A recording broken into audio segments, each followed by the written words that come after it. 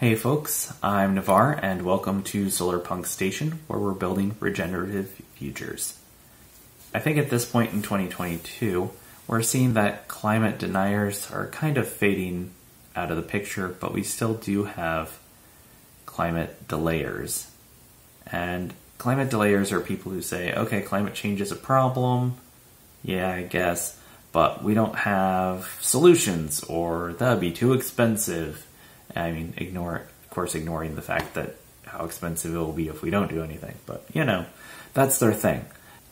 So I think this book I just read, called Electrify by Saul Griffith, is a really good book for this particular audience. Can't judge a book by its cover, but if you check out this shiny blue lightning bolt on the white background, I mean, that just screams future to me. I don't know about you. And while tech bros, they're promising techno-utopian carbon capture machines that are more efficient than trees. Yeah. This book is not that. It's grounded in really rampant pragmatism, which doesn't sound like the most exciting blurb, but that's what I'm going to go with. Griffith lays out in this book a pathway to decarbonizing the United States transportation and power sectors with only existing technology. Nothing that has to be invented. All super bog standard solar, wind, geothermal, things that all exist that we know how to do. I think the plan to electrify everything is a necessary but not sufficient component of a solarpunk future. The catchphrase usually comes with some caveats, such as not every piece of industry is going to go electric. There'll probably be some industrial processes that use hydrogen, for example, for high temperature applications. And I think solar thermal could really use more of a boost, both in this book and just in general. I feel like everyone talks about photovoltaics, which are when you turn the sunlight into electricity, but a large percentage of household use of electricity or fuel goes toward making heat, and it's a lot more efficient just to go straight from light to heat with solar thermal, and you can heat your air, you can heat your water. It's all awesome. So we should do more of that just because it's more efficient, and it's also not putting all of your eggs in one basket, which, given some of the recent power outages here, having sort of two parallel systems makes me feel a little bit better to have that redundancy, if you will. When I first started recording this review, I didn't really think Griffith was addressing climate justice. And at first I felt like maybe we could just give him a pass for that, because this book was about how it was technologically feasible to fight climate change, and that wasn't a valid argument anymore. But then I thought more that's just not acceptable. That's not okay anymore.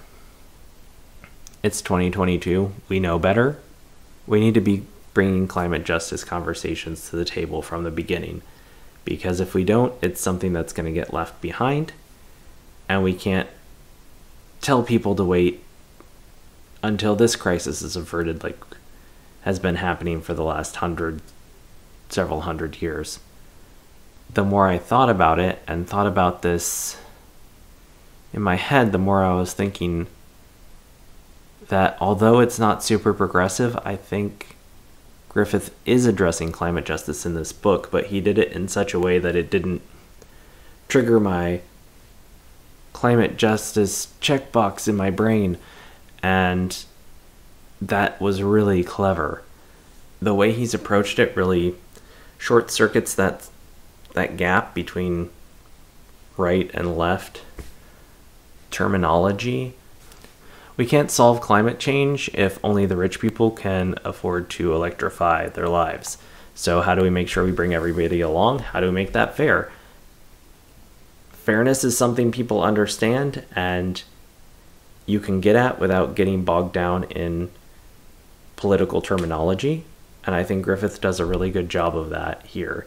Even if it's not the most progressive policy solutions, I think he does a good job of bringing climate equity to the table without saying the words and having people run away screaming.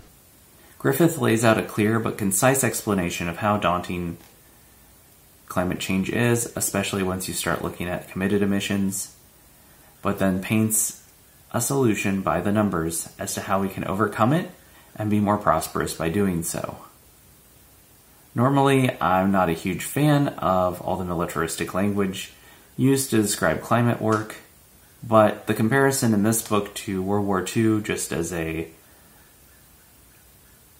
sort of measuring stick for the amount of GDP we would need to commit to the effort, is actually very useful, since that's something people can wrap their heads around, as opposed to the increasingly large number climate bill plans that Democrats were announcing, say during the 2020 presidential election, just trying to one-up each other for how much money they could spend without any real tangibility to that. I think part of the reason why climate inaction has been such an easy sell for the powers that be is because climate change is such a big problem. It feels like, what can I do? Like, I'm one person. But Griffith points out that families are sort of our basic economic unit in the United States, which I know St. Andrew has some thoughts on, so you should check out his video on Rethinking Family if you haven't. It's really good, as an aside. But Griffith is pointing out how families, when they're selecting their own personal infrastructure, their stoves, their water heaters, their heating systems in their houses, and their cars if they have them, how making better selections there can lead to significantly reduced carbon emissions. I know centrism is a dirty word in solarpunk circles, but I don't really think that we're going to succeed in overcoming climate change or climate injustice if we're not going to try to work with people who are coming from different political backgrounds. Red states already generate more renewable energy than blue states, so that's a starting point. The Republicans, I do know, they believe in fairness and they believe in justice, but the heads of the Republican Party and conservative radio talk show hosts have had decades to change what those words mean in a political context. What sort of policies are fair? Who do we worry about when we're looking at what's fair? And we aren't going to overcome that sort of indoctrination overnight. I think this book is a step in the right direction, even if sometimes it does seem a little bit like neoliberal techno-utopianism. I think there's more going on here than that, but maybe I'm just naive. I am going to send a copy of Electrify and my copy of The Repair Revolution to my dad. He is a retired guy who's currently working as a solar installer just to keep himself busy since he has a certification in that.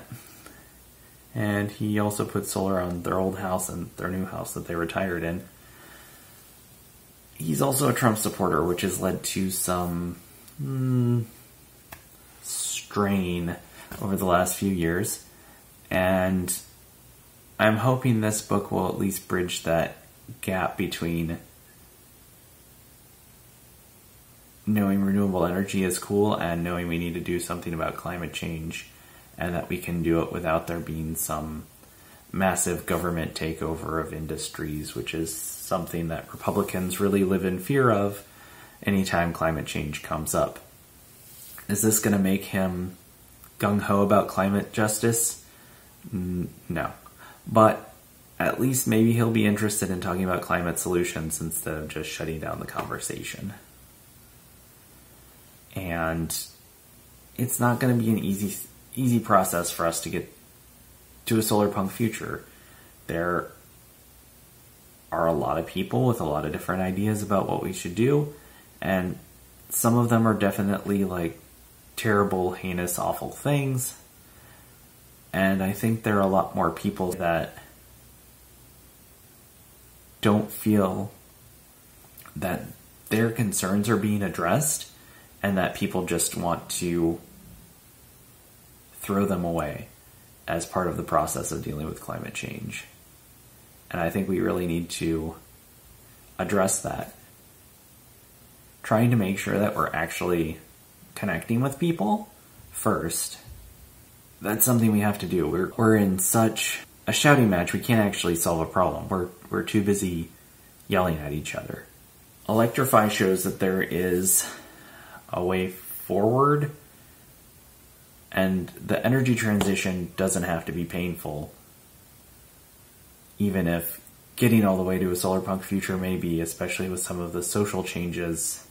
Changing from one fuel to another shouldn't be a hard thing, and it doesn't have to be, and that's what Electrify is really here for. And I think it's a good first step to getting where we need to go.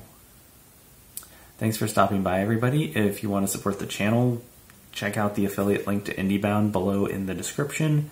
That will help me out and help out a local bookstore. Again, thanks for stopping by, and I hope you all have a good day. The catchphrase.